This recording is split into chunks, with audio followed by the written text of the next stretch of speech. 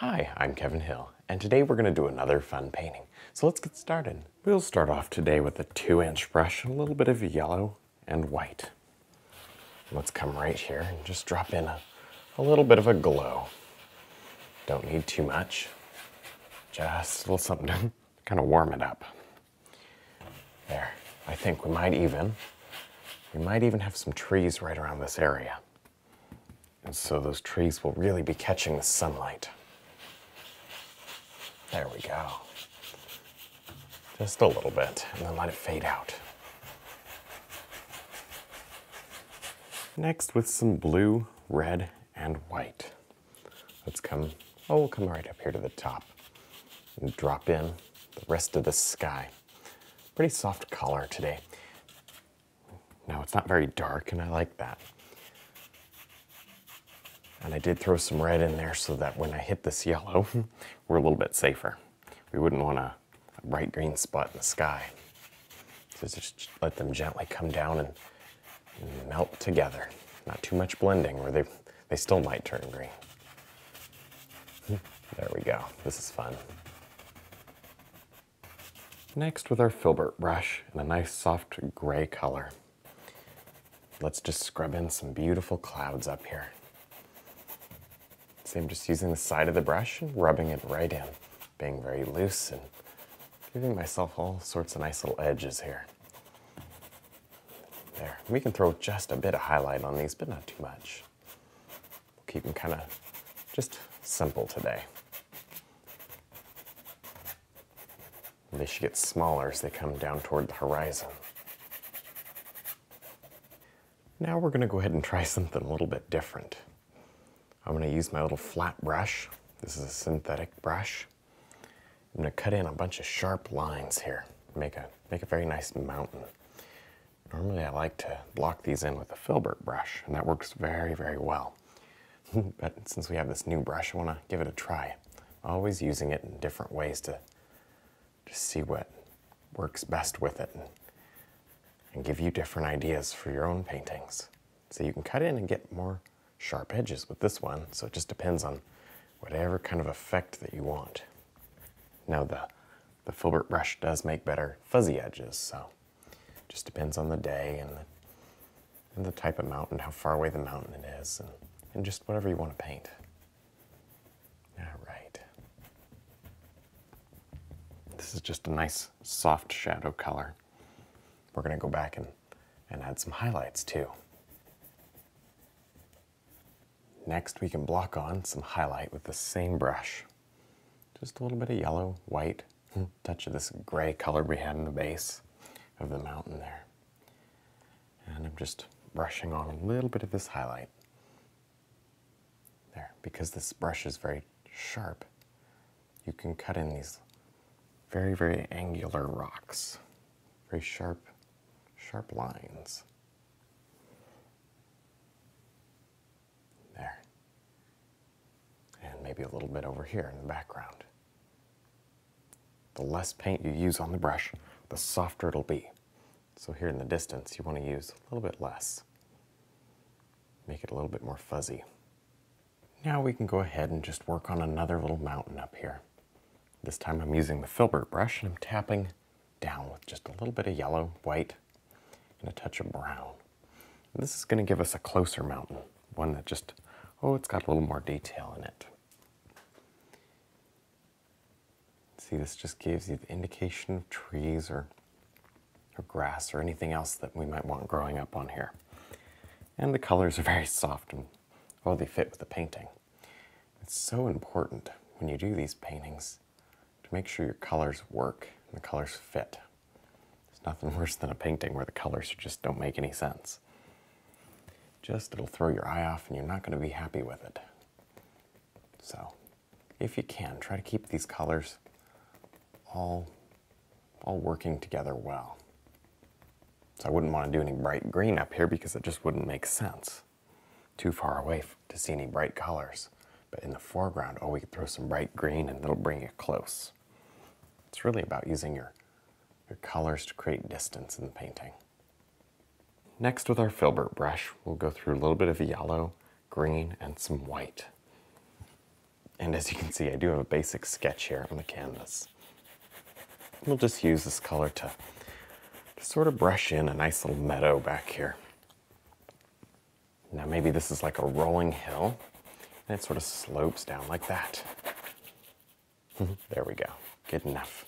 Just a quick underpainting. And maybe while we get this going, just throw some of it down here. We may cover this up with something else, different color. But for now, let's just block in a little small area where we think we're gonna have some grass here right against the lake. Okay, good enough. Maybe let's go ahead and just make this a touch darker. Sort of lead your eye in toward the center a little better. There, good enough. See how we're gently working forward with these colors. You don't jump to bright green. Save the bright green for later. Just gently transition colors. All right. And we'll set that brush down, and oh, this would be a good opportunity to use our little flat brush. So we'll load it up with some black, yellow, touch of green, something like this. And I'm gonna go ahead and just drop in some tiny trees.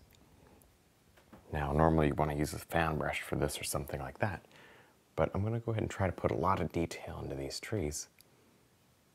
I'm gonna use this brush because it comes to a very sharp chisel. The only other brush that would work for this, maybe, would be the little liner brush. Use the tip of that to give yourself these little evergreens in the distance.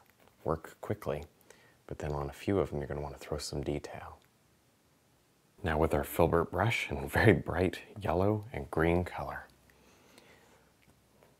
let's just work on some beautiful highlight areas out here.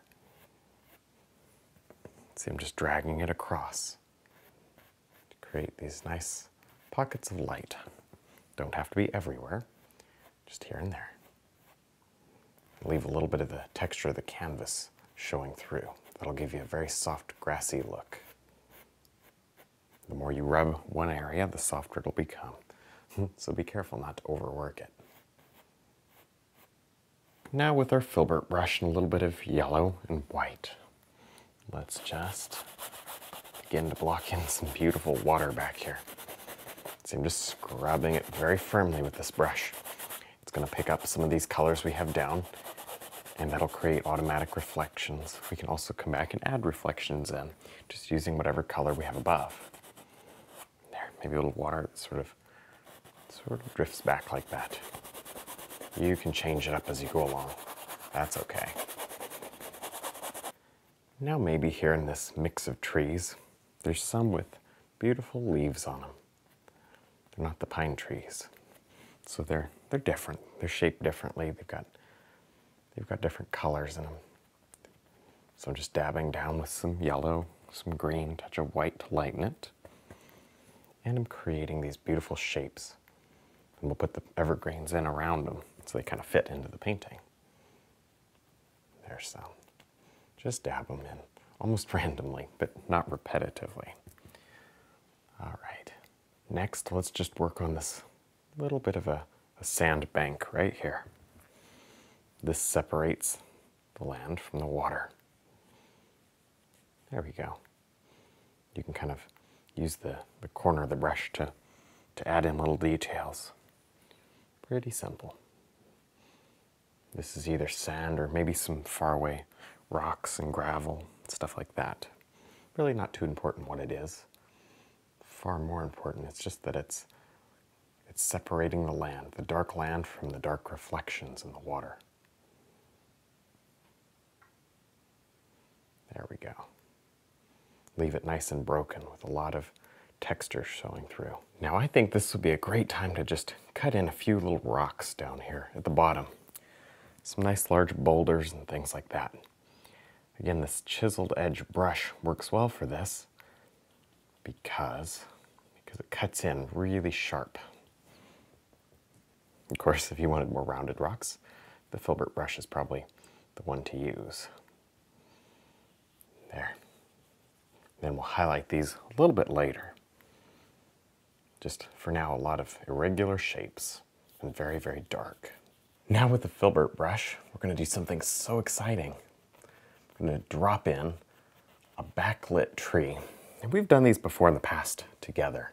They're so much fun, but normally we do evergreens that are backlit. I don't know why, we just do. But today we're going to do a nice, beautiful leaf tree that's silhouetted here. You can see the light filtering through the back of the tree. It's so effective. So I'm starting out with a light color. And if you remember our other paintings where we started with the light color, and then we go back and we put the dark in the center. That's what creates that beautiful effect. It's so fun. I love showing you all these new and different techniques. Next, we'll drop in the darker leaves that I was talking about. You see this? I'm just dabbing and dotting. And I'm also kind of giving my wrist a little flick there, and that smudges the color just a little. It blends it in, makes it not so hard. There we go. That's about all it takes. Just do this over and over again, and you can change it up as you go. You don't have to stick to the same old green color. Throw some brown in it, yellow, different amounts of yellow, white, whatever. Change it up. Just make it different.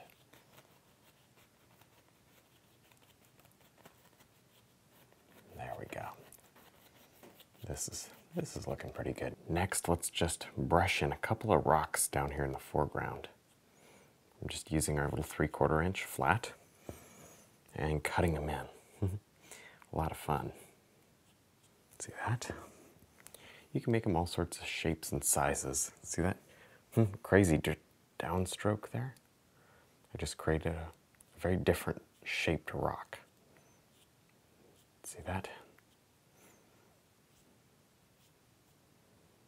All right, you can add more than one color. Here's a lighter shade. Throw that on. Next, we'll just tap in a few blades of grass down here in the foreground. Now, we're not going to need so much that it's overwhelming. I'm just putting in a few. It kind of helps to make everything look complete and detailed. There's some there, maybe some dark. Let's do some dark things over here. Maybe they don't stand out very good because they're blocked from the sunlight by this big tree that, it seems to be catching all the light around here. So the stuff under it's kind of in shadow. You can also push the rocks back by tapping a little grass around the base. Now with our filbert brush, let's go ahead and just drop in a few little leaves up here to this tree. I'm going to make a new tree up here. I just think it would look very nice. All right. Just like before, except this time I just decided to start with the dark. It's not so backlit. It's a little bit more kind of lit on the side, I guess. I don't know. It's not as bright. It's a little different. We're just doing it differently. Set that brush down. Oh, let's see. This little 3/4 flat. It's clean and ready to go. So just load it up and drop on a few more leaves right out here. All right, I think I changed my mind on something here. Remember we had this backlit tree?